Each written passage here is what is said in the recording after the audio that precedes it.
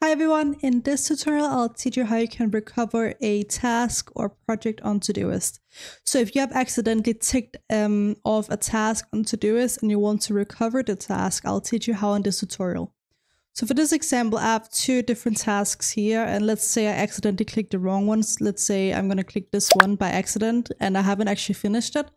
So to recover this task that I just accidentally ticked, simply go over to the left side here and click search. And from here, scroll down a little bit where it says go to completed. And now it just needs to load for a second. And once you're here, you simply click on the task here. So click here and not here. Click on the task that you want to recover here. And now simply when you're on the task, go up here on the little tick and untick.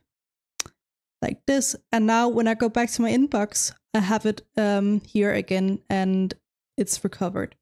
So I hope this tutorial was helpful. Let me know if there's anything else you want to know on Todoist and I'll try my best to help you.